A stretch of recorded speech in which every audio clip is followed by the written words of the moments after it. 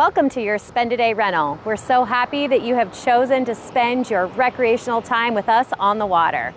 My name is Monica, and I'm going to do a brief orientation on how to use your rental boat for the day or the week or by the hour, whichever reservation that you have. Come on aboard. When you lift up on the gates, please make sure that you are lifting up on the hinge side, as that will make the gate easier to open. I'm going to show you where all of your safety gear is located. Underneath one of the front two seats, you're going to have two fenders and an anchor. When you anchor the boat, please make sure that you are securing the anchor to one of the cleats. There's 4 cleats on the boat, 2 on the bow and 2 on the stern. Please make sure it's tied up prior to you throwing the anchor out. The fenders are to be used when you're docking at another location to protect the sides of the boats. Back here, you're going to find however many life jackets that you need, which is however many people that you have on board. If you have infants or you're going to be tubing or skiing, we will fit each person with a regular ski vest versus one of the orange AK-1 vests. But in this bag, we have 7 adult AK-1 vests, a throw cushion, and a distress flag. Keep in mind that this is all safety equipment, so it should only be utilized in case of an emergency or if someone on the boat wants to just wear a regular life vest, not to be played with in the water if you're at one of the swimming holes.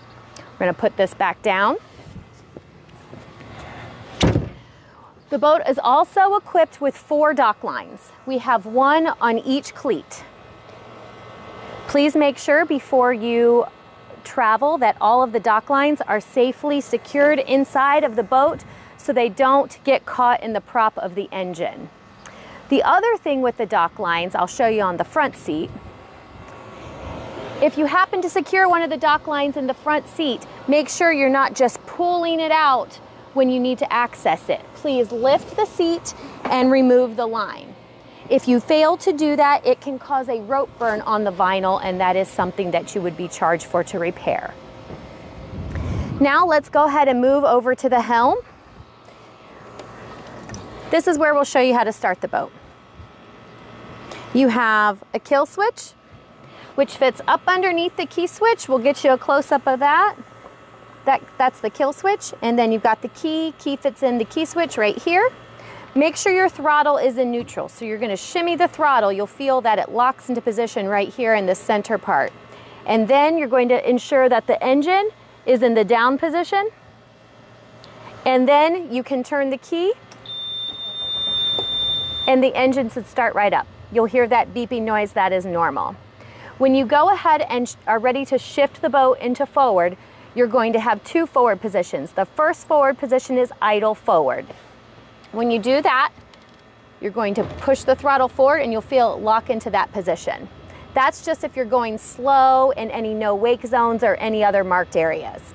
As you push the throttle forward, you will accelerate. When you bring it back down from your acceleration point to neutral, you'll kind of hit this idle position and then back to neutral. Neutral is in the center. When you go in reverse, you're going to have the same 2 positions. So you're going to have idle reverse. Again, that slow reverse. You'll feel the throttle click in right there. And the further down you go, the faster you go in reverse. And then if you want to stop, you're going to bring it back into neutral. Please keep in mind that boats do not have a brake. So it's all about controlling your forward momentum versus your reverse momentum. So sometimes you have to change in between forward, neutral, and reverse to get yourself going at a speed that you're comfortable, especially when you come into a dock. At the helm, you have a horn right here. And then we have docking lights and live well. Unless you're going to be out for a week, you don't need to worry about those. And then this accessory switch is not hooked up to anything. Navigation and anchor light is a double rocker switch. So forward is going to be your front red and green lights on the bow and your stern light on top of the bimini. That's if you are boating from dusk to dawn. Middle is off. So make sure at night, if you are boating at night, that the middle of this switch is in the off position so you don't run the battery down. And then down is just your stern light. So if you're anchored at night fishing or something, you just need to have this light on. I do recommend, if you are doing that, keep both the front red and green and your stern light on so other boaters can see you. A little bit easier. This accessory switch is going to power up your stereo. To turn the stereo on, if it doesn't automatically come on, you just hit the source button. See, we have volume. And then if you hit the source button, that's going to take you through to your AM or your Bluetooth where you can link to your phone. You can also input a USB on our auxiliary and that will play through the stereo as well. Please make sure you turn this accessory switch off at the end of every night, again to avoid running the battery down. On your gauges, you have the trim. Trim is going to show you where your engine is in the water. Most of the time, I recommend running the trim between down and a quarter of the way up. So in that range, between down and a quarter of the way up is where you're going to be running it most of the time. If you are in a known shallow area or you're going slow, there is no problem with taking it up to about the halfway point as well. If you go any higher than that, you run the risk of putting the prop out of the water and burning up the impeller. So please be aware of where your trim is. Again, that is a function of this little button right where your thumb naturally rests. So you want to make sure that when you're shifting, your thumb is in a position right below or behind that button. Back to your dash panel. You've got the tachometer in the center. That's going to tell you how many RPMs the engine is turning. This should be about 5,500 to 6,000 RPMs at full throttle, just so you know. And then the digital readout right here is how many hours are on the boat. And then we always send you out with a full tank of fuel. And then you are responsible for however much fuel you use. When you come back, you're going to either bring it back to behind the rental building or to the gas dock, whatever is the most convenient at the time of your return. The steering wheel also adjusts. You can push this down and it'll go up and down for your comfort level. The seat has a slider. So down on your right-hand side, you can slide the seat back and forth. It also has a swivel on your left-hand side. You also have a recline. So if you're just hanging out on the lake and you want to take a little break, you can recline the seat. Please make sure that you aren't putting all of your pressure or all of your body weight on the armrest. To move, go ahead and pull these armrests up and then get up from the helm seat. One other safety feature that is by the helm is, wait for that truck to pass. One other safety feature you'll find is your fire extinguisher is down here mounted on the floor. Many times our rental customers want to get a little bit of shade while they're out in the lake as well. So we have the bimini tops for you to use. In order to do that, it is a very simple procedure, but we will go through that right now. First thing you're going to do is unzip the boot. You're going to pull the Velcro off right here. And then you're just going to unzip the boot all the way.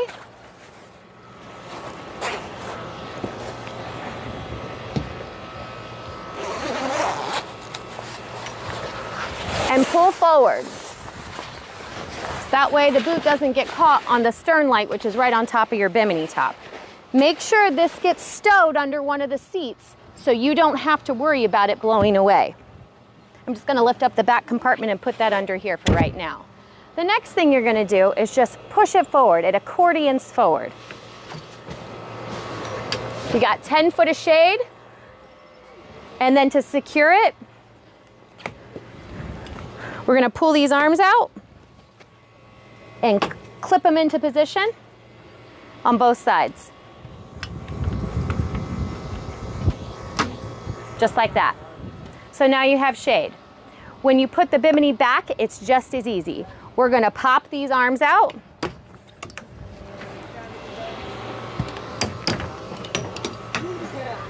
And then the whole bimini is just going to accordion back one bow at a time. Again, being sure I'm going to have to step on the seats in order to do this.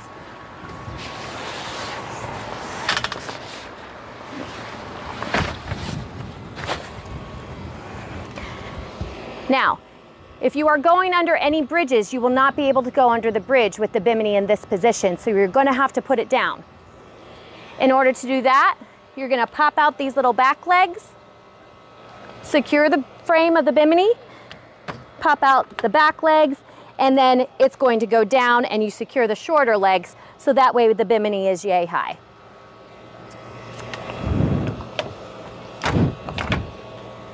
All right. Some other things that are important as you go through your rental with us are knowing the rules of the water and what you can do out here.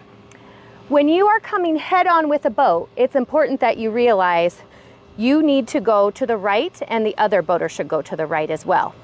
If you are coming at a 90-degree angle, just like you do on the road, the person to the right has the right of way. So those are just some general rules of the water and boater courtesy to know. When you are out here on Indian Lake, we have some no-wake zones. The no-wake zones are 300 feet away from the shoreline or any other marked areas. We have a couple buoys out there and we'll direct you to point those out, and you cannot go fast until you get past those buoys. If you find yourself close to a shoreline and you don't see any buoys, remember, it's 300 feet away. You have to go slow, which is that idle speed that I showed you on the throttle. If you want to go swimming, there are designated swim areas, which we will show you on the map when you come in here. You cannot just swim in the open water. There are designated areas for that. There's also designated areas for skiing and tubing. If you are planning on doing that with us, we're going to also direct you on where those are. So you're going to go out of our bay, and then you are going to keep the shoreline on your left, and you're going to go all the way around until you're on the other side of the lake. That area is marked with buoys that say open zone, and that is where you can legally tube and ski. There is no smoking on any of our boats, and we do appreciate you following those rules. Also, there is nobody permitted to ride on the bow while the boat is in motion, which is this front part in front of the gate. You cannot ride on that. No one is allowed on the back deck while the boat is in motion, which is this area right back here. This is only for if you're stopped and swimming, you can jump off of here, but make sure your engine is turned off and nobody is riding back here while you're underway. You can also not sit on top of the seats while the boat's in motion. So please make sure all of your passengers are safely seated in a seat while you are underway.